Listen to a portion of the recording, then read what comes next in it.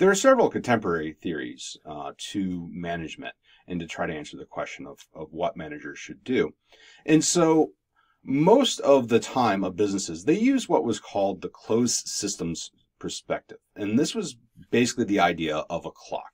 So what the clock is, as long as everything is functioning well internally, it just works. All right. So if you run the business well, the business will be successful. If the business is not successful, then it is a problem with how you were managing the business.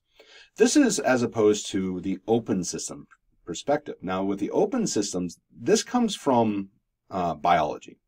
And so the person, you yourself, is an open system.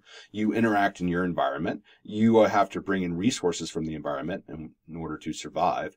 Your body is composed of various systems, such as your circulatory system, digestive system, and things along those lines. And so with this, much like your body, you have to interact with the external environment to get the things that you need, and then all your internal systems need to be functioning as well.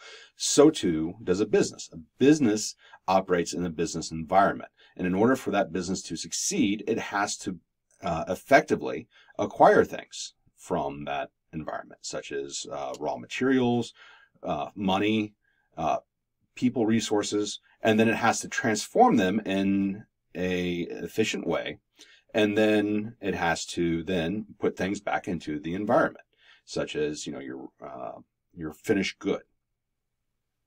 And so not only do organizations have to pay attention to how they're functioning internally, but they also have to pay attention to what is going on in the external environment, changing rules and regulations, laws, changes in technology, changes in values in the society in which they're operating in. And so these are all things that can ultimately determine whether a business is successful. How do they respond to those changes in the environment? And then an additional contemporary theory of management is the contingency approach to management.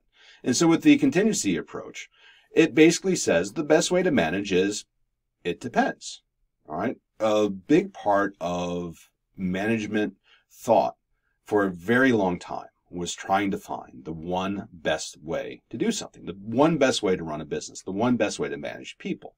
But the reality is there is no one best way that's going to work in every situation.